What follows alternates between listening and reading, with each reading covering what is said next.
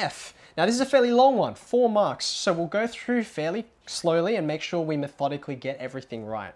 A spherical balloon is being filled with helium at the rate given by dV on dt equals 4 pi r squared. So before we go any further, let's just see what that means. When you see dV on dt, we're used to seeing dy on dx.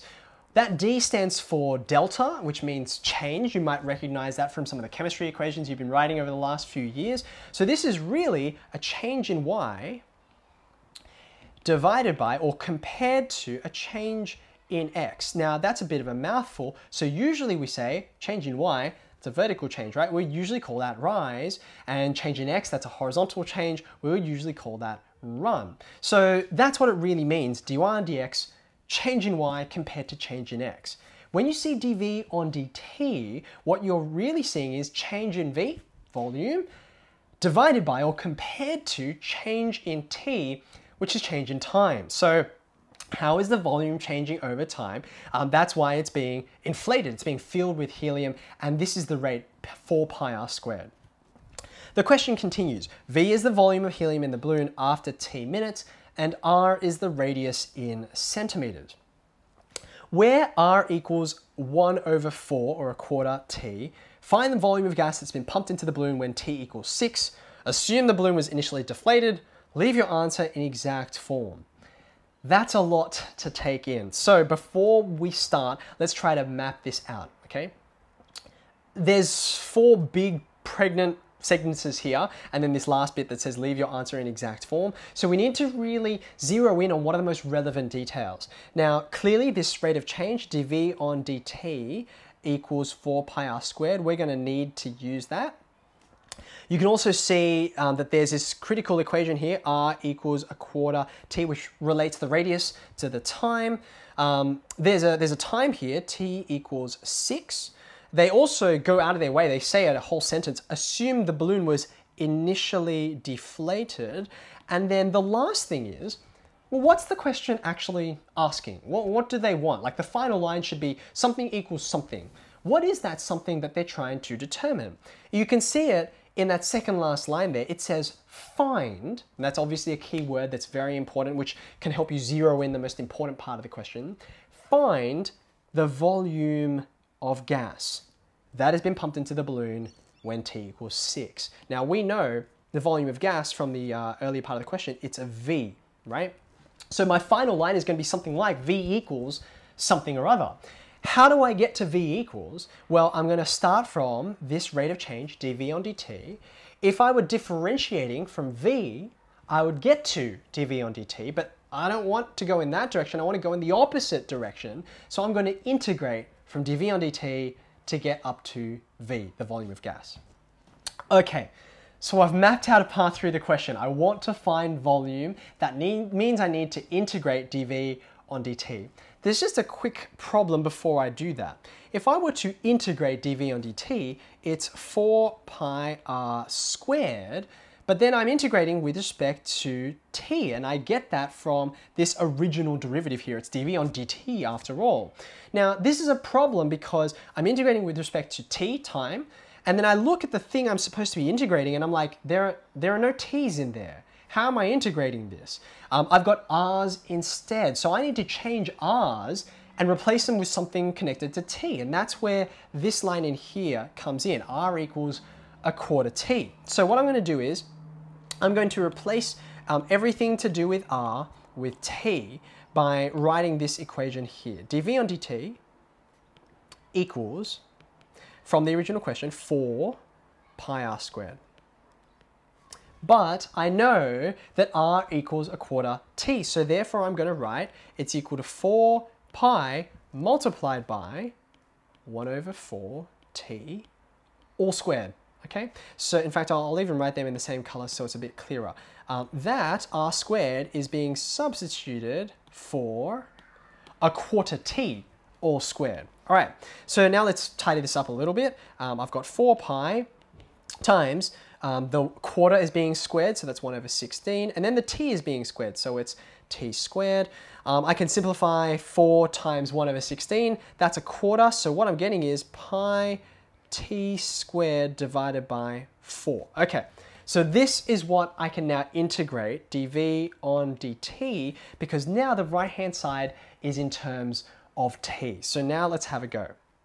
V is the integral of this pi t squared on 4 with respect to time. And remember, I know it's with respect to time because that's what the original line told me up here, dv on dt. So that's how I know what to integrate with respect to.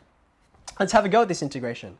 The pi over 4, I'm not going to worry about that too much for now because it's just a constant. So I'm just going to write that out the front, pi over 4.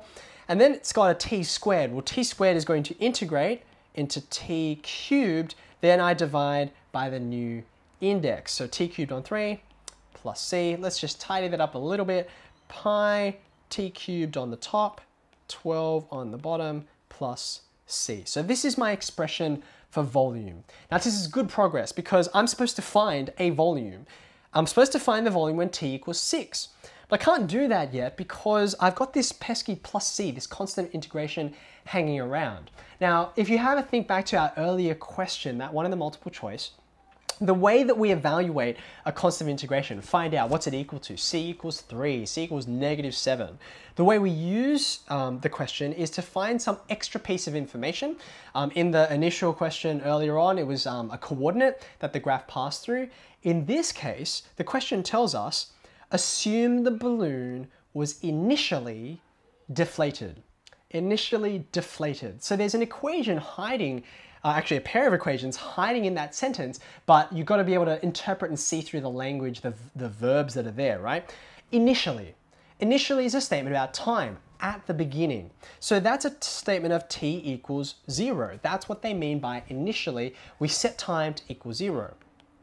If the balloon is deflated, that's a statement about volume. How much air, or in this case helium, how much helium is in there? And the answer is there's no helium in there. V is also equal to 0 if the balloon is initially deflated. So I can use this t equals 0 and v equals 0 to evaluate plus c. Like, what is that equal to? So I'm going to write when t equals 0, v equals 0. I'm just going to do a straight substitution. I get 0 on the left-hand side, pi times 0 cubed, all divided by 12 plus c. And you can clearly see all of that stuff up here in this fraction here, that's all just going to become 0. So therefore, c is also equal to 0. That gives me an expression, v equals pi t cubed on 12. My plus c has just become plus 0.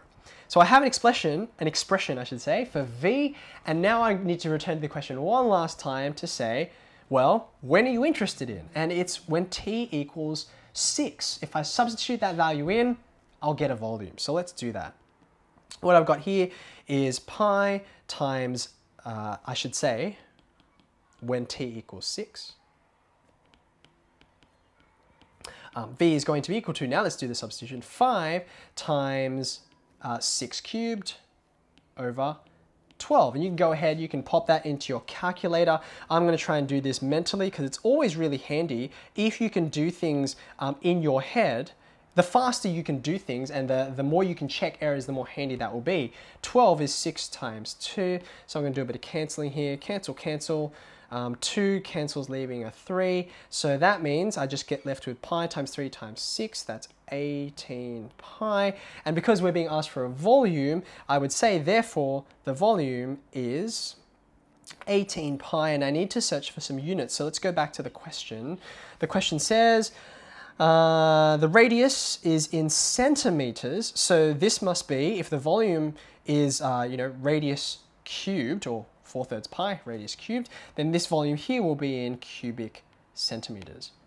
And we're done. So this is quite a piece of work to get through here. We need to think about how do we use all of the question's information. You can see I highlighted, underlined, I saw all the bits that I need to fit together, and you've got to work out what's your end point in order to work out, well, where are you going to begin. And that was where I focused on that word find the volume. I'm going to look for something to do with v, so therefore I'm going to take this derivative and I'm going to integrate. So that's how I charted my path through the question.